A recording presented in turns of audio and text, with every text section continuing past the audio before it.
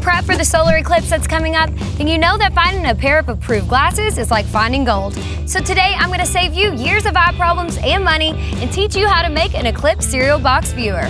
For the first step, we will trace a line around the bottom of the cereal box on a piece of paper and cut it out. Now using glue or tape, you attach that to the inside bottom of your box. Next, cut an inch or two off both top sides of the cereal box lid. Cover one hole with aluminum foil and tape it down. Now using any kind of small point object, poke a hole right in the center of the aluminum foil. When viewing the eclipse, you will turn your back to the sun and look through the large hole on the top of the box, while allowing the sunlight to enter the aluminum foil hole. You will be able to see the eclipse happening in the bottom of your cereal box now.